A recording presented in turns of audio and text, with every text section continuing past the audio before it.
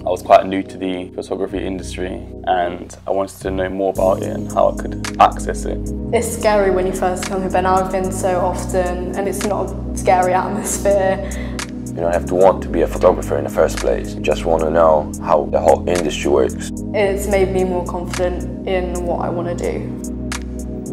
I just know that there's a huge community that's out there that I can be a part of. That fear of not being good enough or not really belonging there is not there because everyone's there just to learn.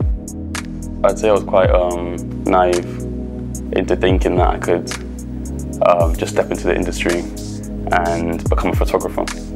After those sessions, I actually built my confidence a little bit. These are actually people, these are not robots. I looked at the flyer and I said, okay, I want to learn more about photography, not just in school, but because I'm so passionate about it, I want to learn out of school and see what it really is like. The Develop course has been a massive part of my progression in the photography industry. At this point, I just really want to make art in any way, so I'm still learning.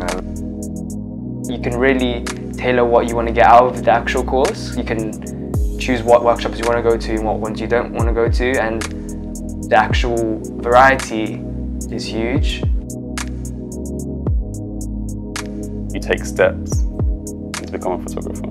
That's why I go to the photographer's gallery, to hear people's ideas and see their work.